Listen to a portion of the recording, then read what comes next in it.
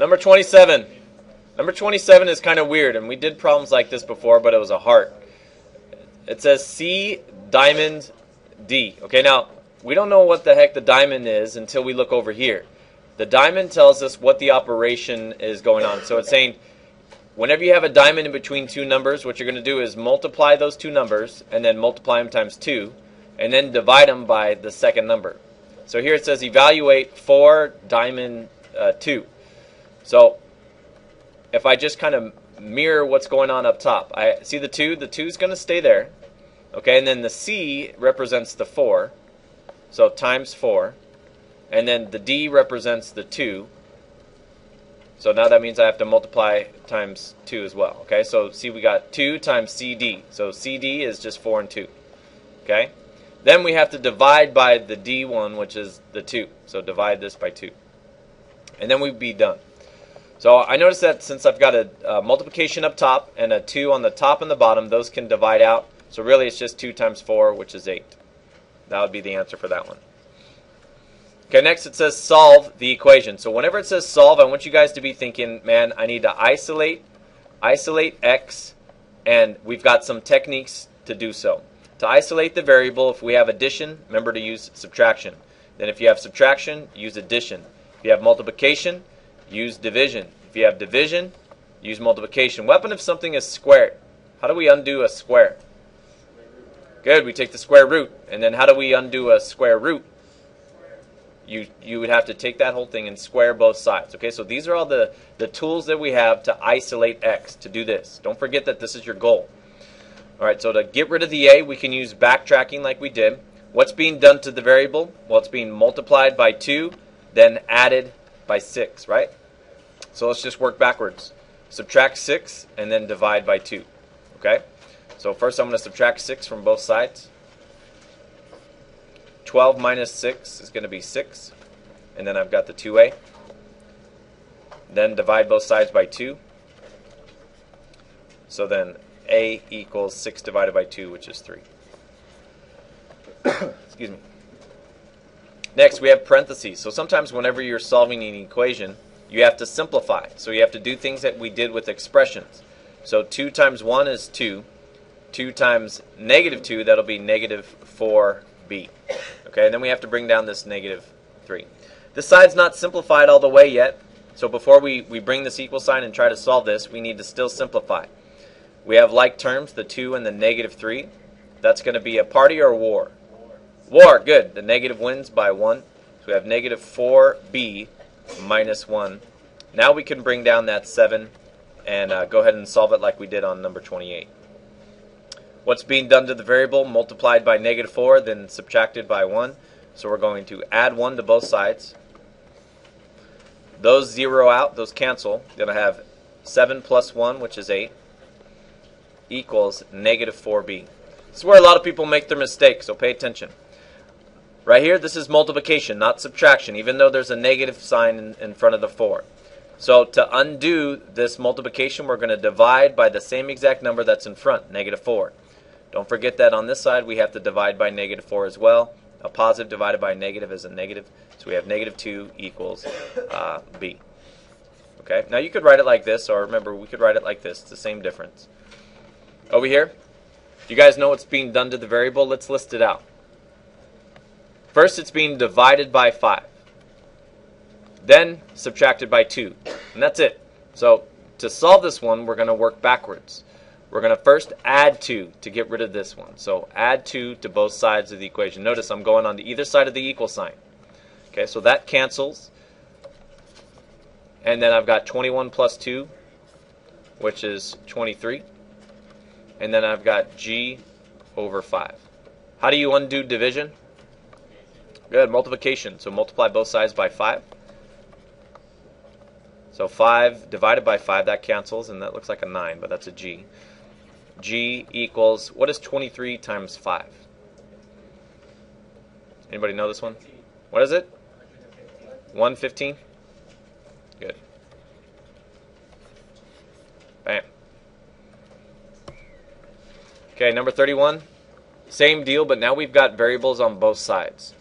So I'm going to move this party over on this side here. Actually, what I could do is just, I'll block it. There we go. So simplify by doing the distributive property, getting rid of the parentheses on both sides. So 3m plus 6 equals 12m. That's that. That's a m. Minus 12 times 2, which is negative 24. Okay, now take care of the variables first, man. I don't know how you guys always forget that. Get the variables over to one side first. Now I would do the 3. Why? First. Why would I move the 3?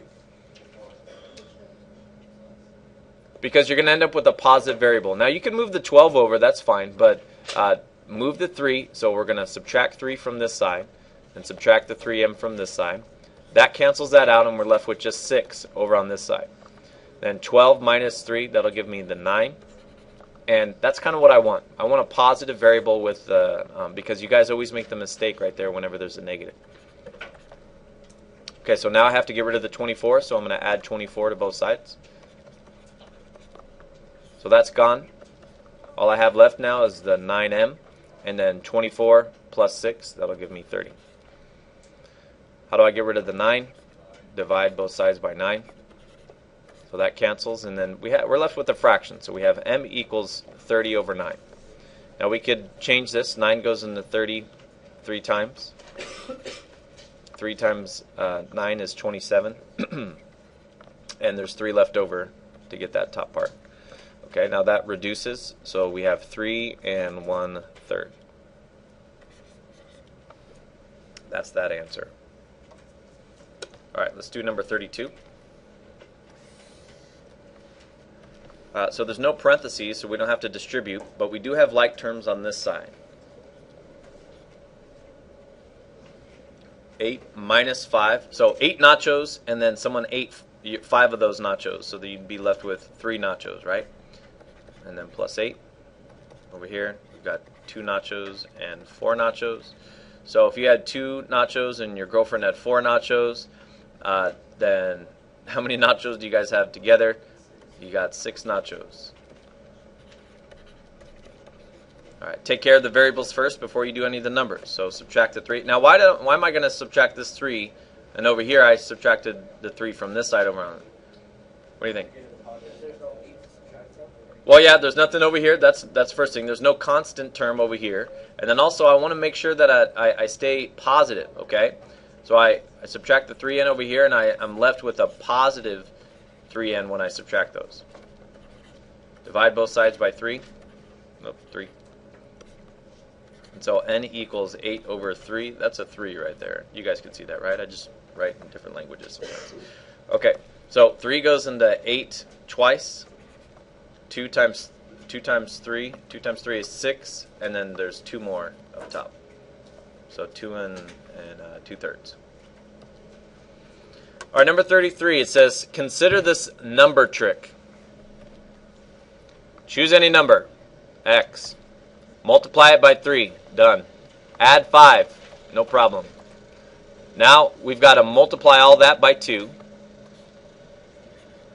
And then it says divide by 6.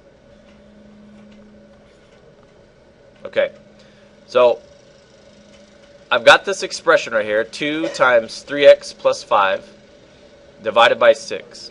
Let's go ahead and just simplify this right now since we're here. That'll be 6x plus 10 divided by 6. Now you could simplify it like this, or there's another technique that, do you guys see how there's a 2 right here, and then 6 is the same thing as 2 times 3. Okay, so you could divide out this right here, and then we'd be left with 3x plus 5 divided by 3. Now we can't divide the 3's because we have this addition. So we'll just keep this like this. Okay, now down here it says let your starting number equal x. Record the steps using the algebraic expression. So we're going to keep this in our mind. I want you guys to remember that. 3x plus 5 divided by 3. Oh, I guess that was it. Is that all we had to do? But you're starting to, oh yeah, okay, so this is it, man. And then so record the steps using an algebraic expression. Yeah, I guess that's it. That was easy. Okay, number 34. It says solve the equation. So we're going to distribute 6a plus 12 minus 5. Before I get to the other side, let's simplify. This is 6a, 12 minus 5 is 7, equals 6a plus 9. So right here, well, the 6a, if I subtract 6 apples from 6 apples, then I'm left with no apples, right? So we're left with on this side a 7, then equals, and then 9. Now, does 7 equal 9? No. So then what do we say? Well, not false. Good. No solution. Okay, so number 34 is a no solution. Over here, let's try this. 7 times 7, that's going to be 49c.